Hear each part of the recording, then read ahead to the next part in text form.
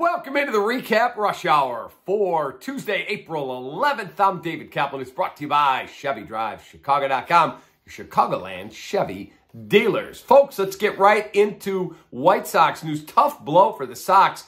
Tim Anderson, according to NBC Sports Chicago's Chuck Garfien, TA has an MCL injury in his left knee and could miss a month. He was injured in a rundown play in Monday's win over the Twins in Minneapolis. White Sox did recall Lenyn Sosa, the infielder from AAA, late last night. Also, more injury news. Yoan Moncada very likely to miss the rest of the Twin series with a sore back. And Joe Kelly, get this one. Joe Kelly injured his groin running in from the bullpen when the bench is emptied in Pittsburgh. He's on the IL. Are you kidding me? Do these guys work out? Like, how are you running in, jogging in from the bullpen, and you hurt your groin? This guy's always hurt. Holy bleep. White Sox and Twins again tonight. Cubs host the Mariners in Game 2 of their series at Wrigley Field. Hayden Wesneski gets the start, and the Cubs won Game 1.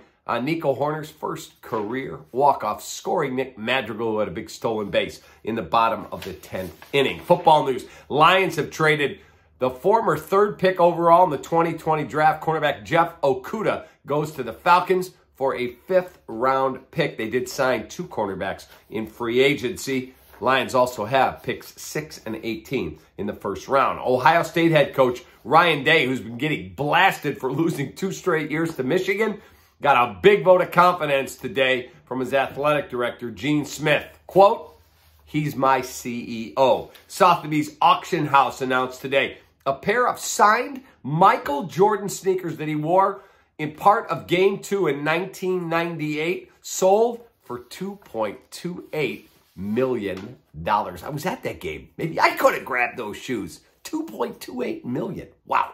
And Packers president Mark Murphy was asked today, what's the status of the Aaron Rodgers trade talks?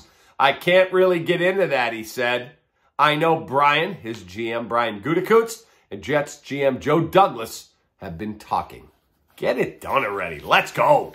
Don't forget, we'll have great draft coverage right here on the REKAP YouTube channel. And ESPN 1000 is your new home for Chicago Bears football. We will be live from the draft on April 27th. It's expected to be sold out for over 5,000 fans at Soldier Field. Have a great rest of your night. I appreciate you greatly.